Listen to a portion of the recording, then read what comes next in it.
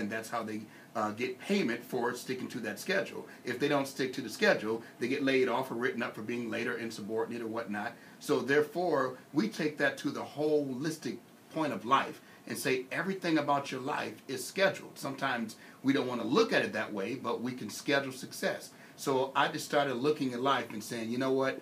One of the people, because I'm more of a business owner than anything else, so people would always ask me, how did you achieve your success? And when I looked at it, I always had something written on that schedule every day. And for those who don't have nothing written on the schedule, that's what they actually have coming to their life. So I just spoke about how the future is inevitable.